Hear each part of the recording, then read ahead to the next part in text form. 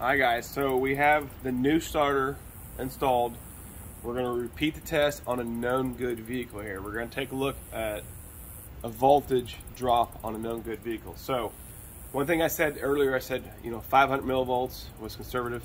It all depends on the size of the engine, because the larger the engine, the more amperage required to turn the motor over.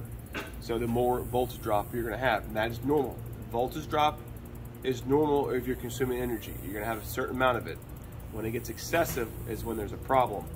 And I'm going to show you why min and max can get you in trouble sometimes. And because on any motor, when it first turns, there's a rush of amperage to get it going, and then from there it's easier to rotate, and you have a lot less amperage required to turn that motor. So we're going to show you one without the min max, and show you one with the min max to give you an idea why you gotta take it with a grain of salt. So this test we're gonna do with the min max. So I'm on voltage DC. I'm gonna hit the min max. Go ahead. All right. So if you saw, it really averaged 200 millivolts, but if I go to the max, it says 520 millivolts. That's what it actually took for the starter to first turn the motor over. Like I said, it takes more amperage to turn the motor over. Once it starts turning, it's a lot easier. So as you can see, the more amperage it took, the larger the voltage drop was. And that's normal. There's nothing wrong with that. That's a perfectly good number. But if you saw, we're going to do one without the min-max. And we're going to see around 200 millivolts, which is considered normal also. Go ahead. So it's averaging, that's good.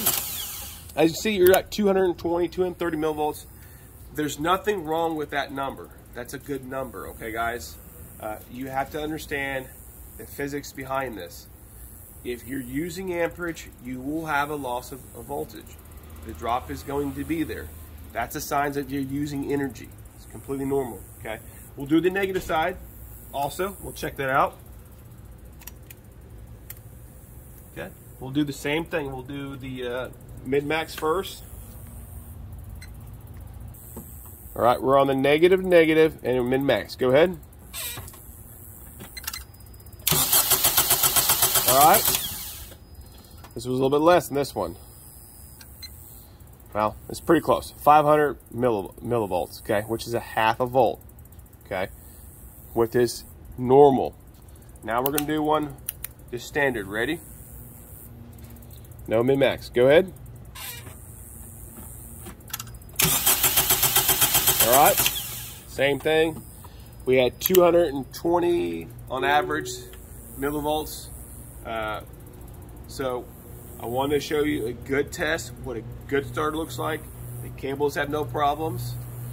Expect this kind of voltage drop is considered normal. So like I said, if you're going to do it right. See ya.